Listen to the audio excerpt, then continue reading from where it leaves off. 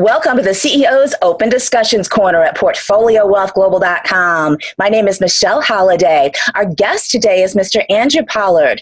Andrew founded the Mining Recruitment Group, Ltd., commonly known as MRG, back in 2006.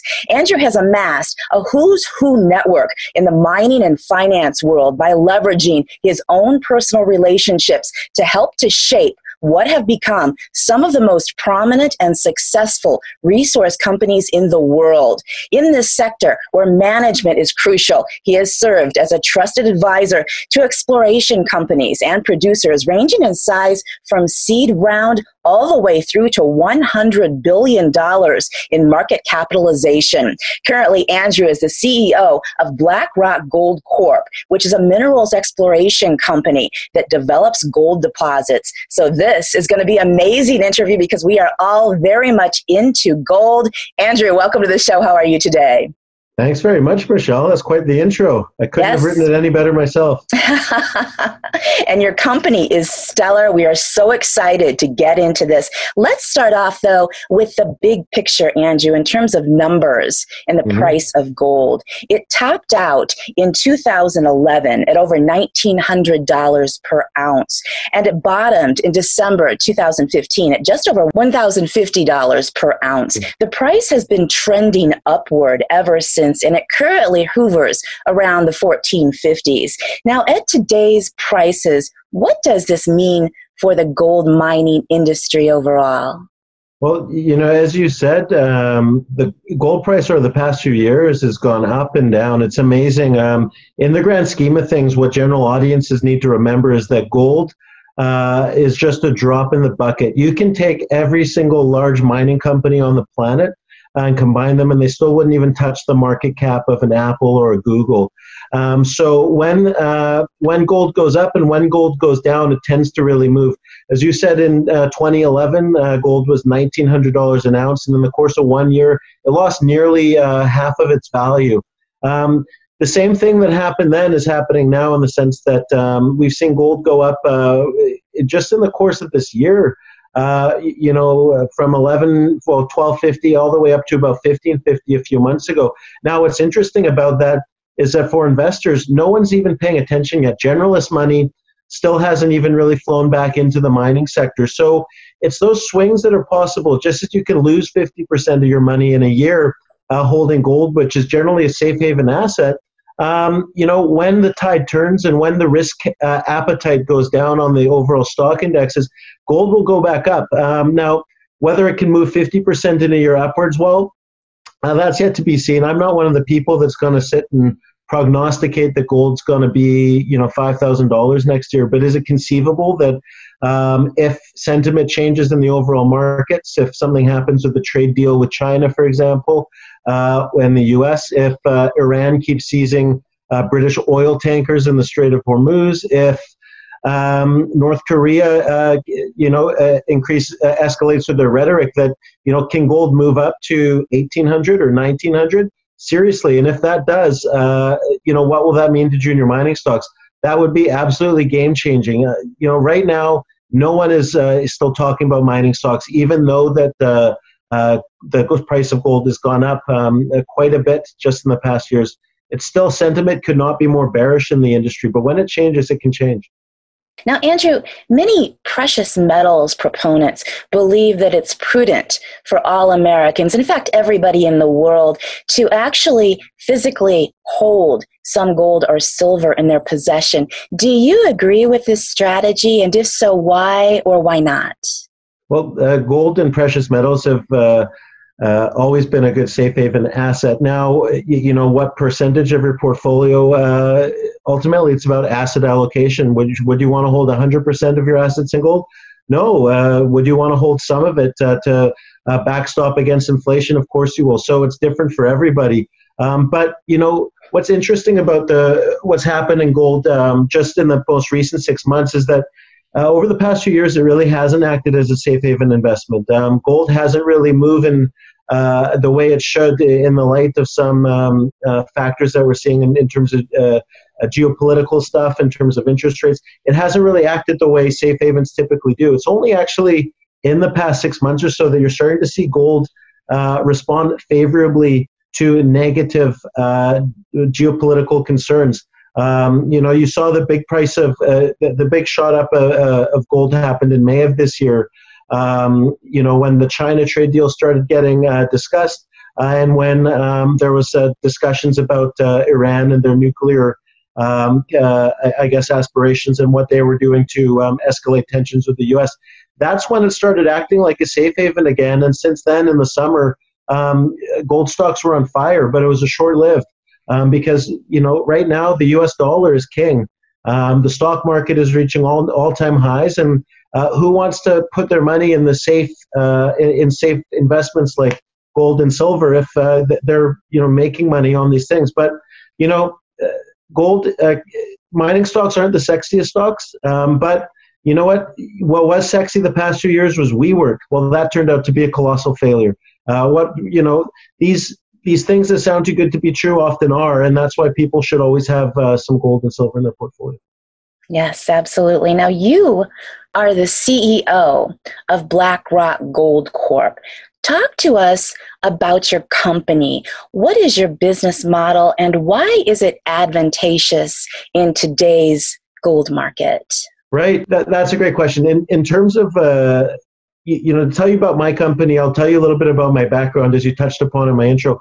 For the last 15 years, I actually have been working in the mining industry as a management consultant. I ran an executive search firm. So my job was working behind the scenes and in the boardrooms of some of the top companies in the mining sector, helping them clean up messes. Most of that time came due to management. I worked on some very early stage companies, and I've worked with some very advanced, well-known names in the sector. And really my business for 15 years has been predicated on one thing, and that's that management matters. You can have the best project in the world, and it could be incredibly overlooked, but if you have the wrong teams behind it, you're not really going to get the results that you want. Certainly not from a business, and certainly not as an investment. Blackrock is a brand new story. We are a Nevada-focused gold explorer. We're targeting ultra-high grades on what's one of the highest grade gold belts on the planet. We've got a project. This is the first time it's ever been in a junior's hands. That's following up on past high-grade gold intercepts made from major mining companies. This is a project that was last worked on about 15 or 20 years ago by some of the largest gold companies on the planet. But as we touched upon, gold and mining stocks are very cyclical in nature. The last time this project really saw the light of day was about 15 years ago, and it was a victim of the bear market then. It was in the hands of some of the biggest companies on the planet, mining companies on the planet, one by the name of Placer Dome and the other by the name of Teck Resources. It ended up not getting the attention it deserved, and we were able to put it into a shell, which was Blackrock, and we're now working on it.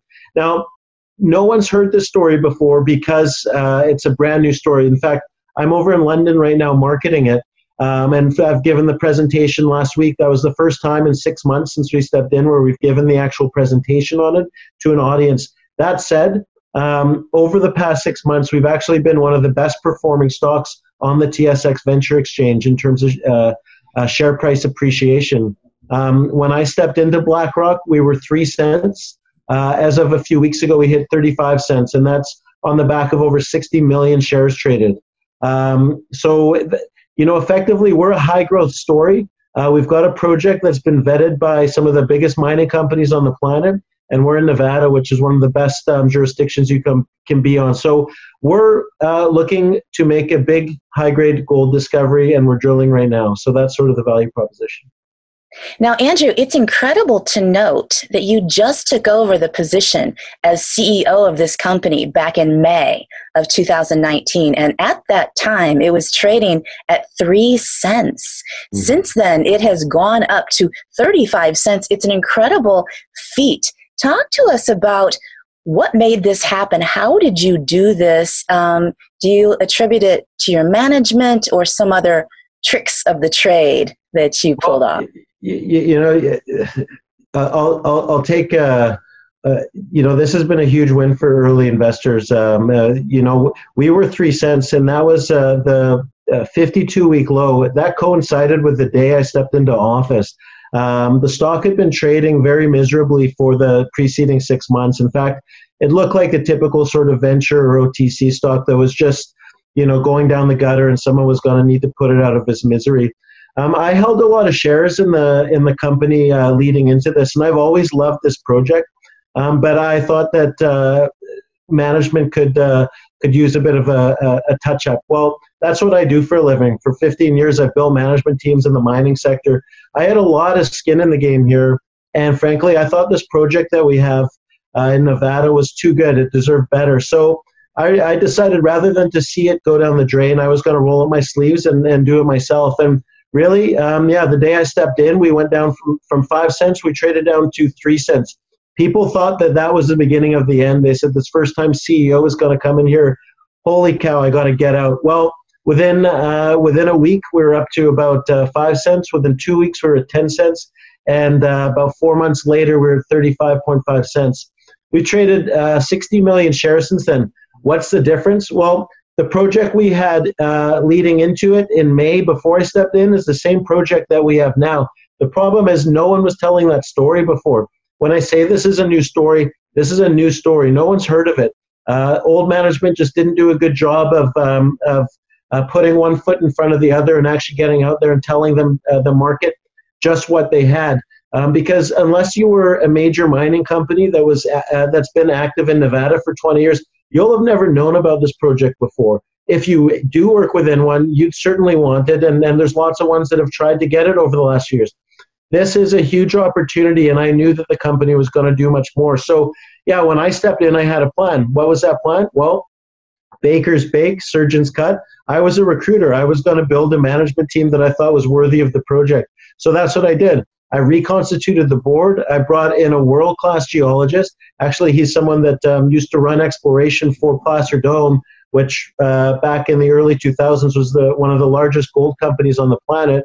And this guy is actually credited with a discovery on the planet. So he's getting back behind a project that he had about 17 years ago, and he knows exactly where to hit, how to hit the ground running, and that's what we've done. So I brought in him as an executive chairman. His name's Bill Howell. I brought in some other directors, and now all I've been doing is just shining a bit of a spotlight on this project and what we think we might have here. Talk to us about what you just said. Right, yeah. So we've got a project. It's 40 square kilometers, or about 12,000 acres in the north central Nevada. This area, many of your listeners will know that Nevada is one of the most prolific mining districts on the planet. There's more gold. Well, if Nevada were a country, it would be the 5th largest gold producing country on the planet. So we're surrounded. We're at the top of what would be known as the Carlin Trend. That's the second most productive gold belt on the planet. There's literally hundreds of millions of ounces of gold there.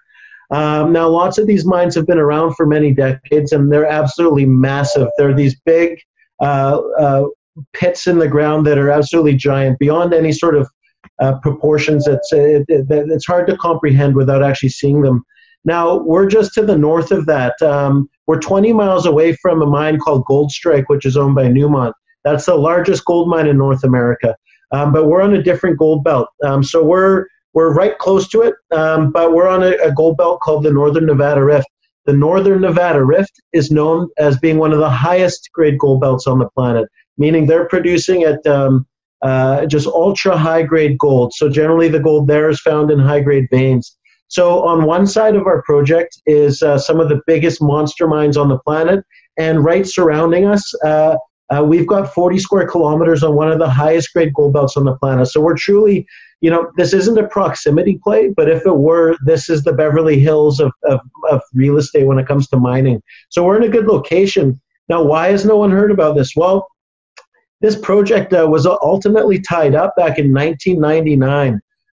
It's surrounded by two really well-known mines in Nevada. One's called Hollister, and the other's called the Midas Mine. These mines, one of them's a 4 million ounce plus discovery, and Hollister's well over 1 million ounces, but ultra high grade gold. They've also been operated on and off for the last 20 years. These are really, really well established mines. This project we had has been tied up since 1999. It had 2 small rounds of drilling done on it between 99 and 2003. One at the hands of Teck Resources, which is still around and one of the largest diversified miners on the planet, multi-billion-dollar company. The other was Placer Dome that entered into a joint venture with them. On 2 small rounds of drilling, it yielded 2 different high-grade discoveries. Why isn't neither of which have been followed up until now? So why did it fall out of favor? Well, this was in 2003. Gold was tanking. Major mining companies weren't investing in grassroots exploration, which this was. And rather than give the project back to the actual vendor, because the guy who owns it, because Teck and Placer Dome did a lease on it, they just kept it on their books. And really, the project hasn't seen nearly any work in the last 15 years. The owner of the project got it back and was able to vend it into Blackrock about 1.5 years ago. And since then, as I said, the last 6 months is only when people have really taken notice of it. But this is a major mining company project in the best jurisdiction on the planet that's wrapped in a 1-asset junior company shell. And I've got a hell of a geologist running the show right now. And we're doing the first exploration on the project that it's seen in about 15 years. So we're targeting serious grades. Teck Resources drilled 158 grams per ton over 1.5 meters on one of their first drill holes. We've got other intercepts that are up to 12.5 grams per ton. So it's very compelling stuff, and we're just trying to pick up about 15 years later where Teck and Placer left off. This is such an exciting opportunity for potential investors and for the investors that right now hold Blackrock. Right. Well, listen, we've done, about 12x return to shareholders just by telling people what we have and shining a spotlight on the project. We're drilling right now, so it's a very exciting time for people to be looking at it. But there aren't many stories on the planet that can say that they've delivered, over 10 times share appreciation to investors just based off of telling the story and a new geologic interpretation. What's happened in the last 15 years? Well, this project's literally a time capsule because it hasn't been touched in so long that we're inheriting all of the work that Teck and Placer Dome did, but we're also inheriting about 15 years worth of data that's been amassed on the gold belt. So all the gold mines around us, we're privy to all that data, and the geologic understanding of what's going on in that area has changed. It's gone from black and white to full color. The story next door to us, Hollister, that discovery, the understanding of how the vein systems on that project work, it took them over 100 drill holes to get an understanding of the orientation as to which way the vein systems were going on this. We now know that the veins there go in an east-west orientation. When our project was drilled 15 years ago, everyone thought the veins went like this. So when Teck made a discovery over here of 158 grams per ton, and Placer Dome made a discovery 2 kilometers away to the west, everyone always thought these were 2 separate discoveries. We know now that the mine right next door to us, they also thought the veins ran like this too. It took 150 drill holes for them to understand that the veins actually go like this. We don't think that the discoveries made by Teck and Placer were 2 independent discoveries like this. We think that they're tied together and the vein system actually goes this way. And that's a new understanding, a new interpretation that has been unlocked, not by anything that we've done, but by time moving on and all the other major mining companies operating around us and giving us this data. We don't have to drill 100 holes. We now know this, and that's what we're pushing forward with right now with this drill program. So it's an incredible opportunity. Wow. Tell everybody your tickers and where you trade. Yeah, so we're wildly liquid. We're in Nevada, so naturally we want to make this as accessible to American investors as we can. So we're on the OTC under the symbol BKRRF, and we're also very widely traded on the TSXV under BRC. We also have a listing on the Frankfurt Stock Exchange, I'm told, as well, and that's AHZ, but we don't see much action over there. But that said, I'm over in Europe right now telling the story to investors here. So we might see some activity pop up on that exchange too. But we're mostly traded between the OTC and the QX and the TSXV. This is incredible. Now, Andrew, for retail investors who are looking at this stock, what would you describe as the catalysts that boost the value of the company? And do you have an exit strategy? Yeah, well, listen, we're targeting high-grade gold in Nevada, and the way you target that is by drilling. We've done everything we can. We've done more work on this project in the last 5 months than it's seen in aggregate over the past 15 years. But ultimately, the drills have to do the talking. And we started drilling to search for gold and to prove our concept. Drills started turning at the beginning of October, and they're still turning now. So in terms of catalyst, literally everything we've done so far is just to get us to the point that allows us to drill. The drilling that we're doing now, if we're correct, I mean, that's the ultimate catalyst. And I expect we'll have news flow lined up over the next 2 to 3 months or so as we're drilling multiple holes. We're doing a 5-hole program right now. So yeah, we expect to have assays coming back from the lab within a matter of a week or so, all the way through to maybe the end of January as we're still drilling. So now is a good time to put this on your radar. It's a good time to consider taking a bet. You know, all you have to do is look at some of the best stocks over the past years that have run. They've been vein-hosted discoveries in good jurisdictions. While we're targeting high-grade vein-hosted deposits, we're in the best jurisdiction on the planet. We've got this former major mining project wrapped in a junior shell, and we're drilling. Like we're walking the talk. So all will be revealed shortly, but this is the perfect time to get into something like this. And as I said, I came into this as a shareholder first. I'm looking at everything we're doing through the lens of a shareholder. Return on investment. How do we add shareholder value, and how do we keep this exciting? So, you know, at the end of the day, all the market cares about are grades, and I think those results will be coming out shortly. And we're targeting ultra high grade stuff, so we don't have to reinvent the wheel. We know where Teck encountered the high grade gold before. We know where Placer Dome encountered it. That's a good starting place. Yes. Now, I know your expertise, your background is in choosing management, and you touched on your management just briefly, but I'd like you to discuss your team for us.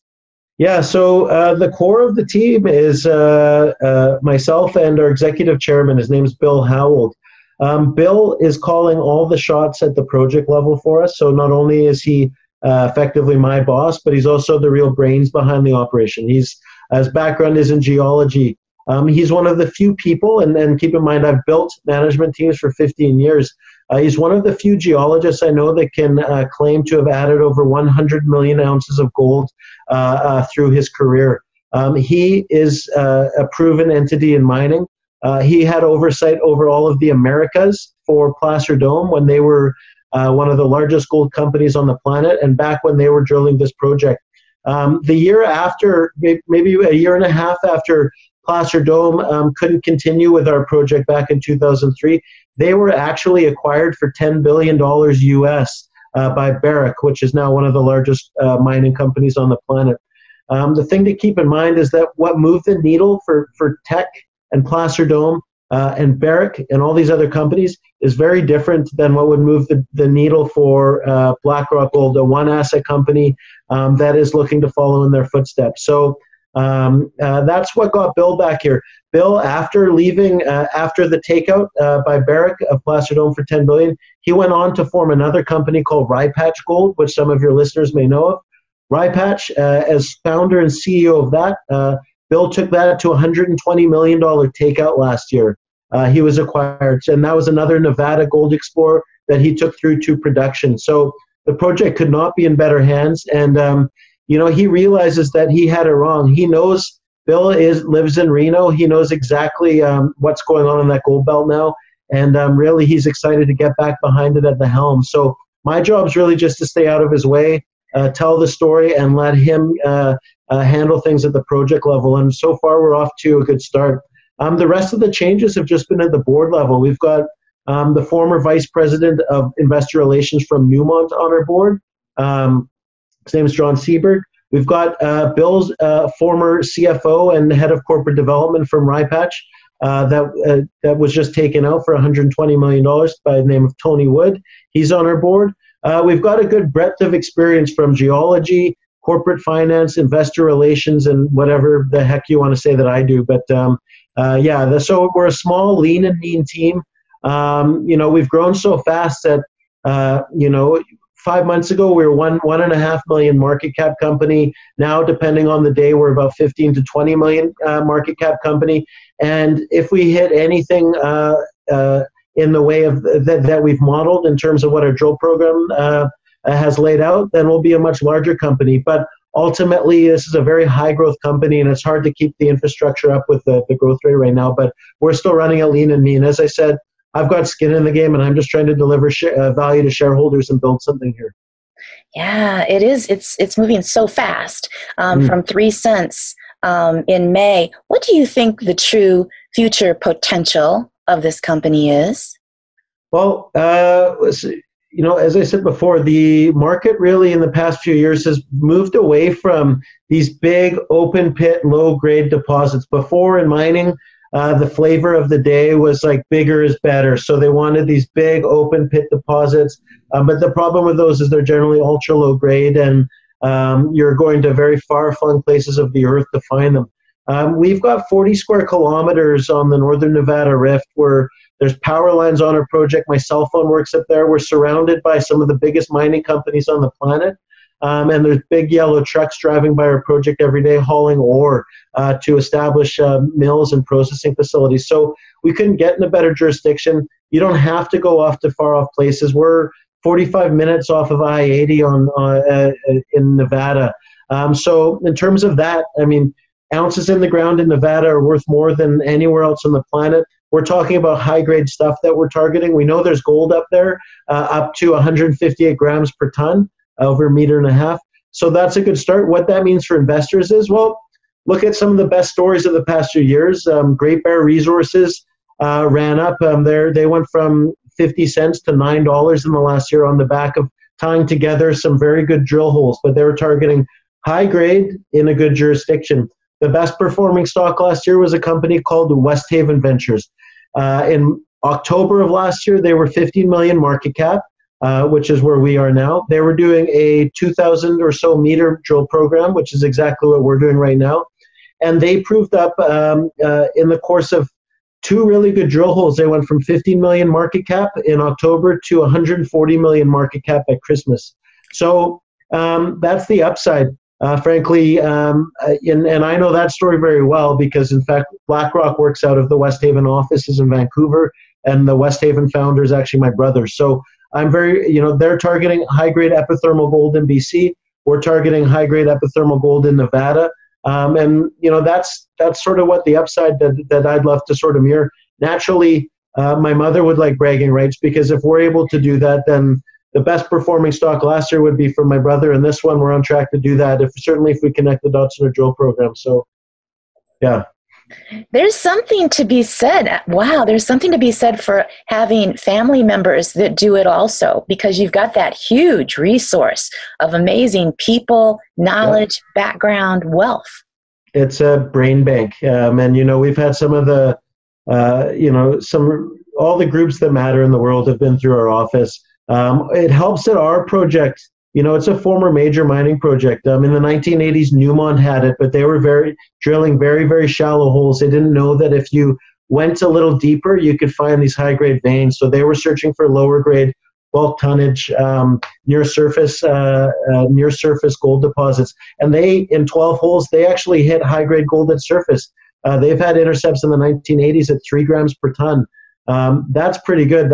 We don't even talk about the Newmont connection to the story, but that's a whole other area of the project that is just sitting there waiting to be looked at. But as I said, the project's been sitting in purgatory for 15 years. It's finally time that it's getting some real action behind it, and I'm just happy to be the one that gets to do it. So. Yes. Andrew, this has been an amazing interview. Thank you so much for bringing the overview to all of our gold lovers, and we have a lot of them out there. Where can everyone go to learn more about Blackrock Gold Corp? Thank you. Yeah, the best place is the website, blackrockgoldcorp.com. So blackrockgoldcorp.com. I try and be as accessible as I possibly can be too. So you can feel free to email me if you have any questions. It's just andrew@blackrockgoldcorp.com.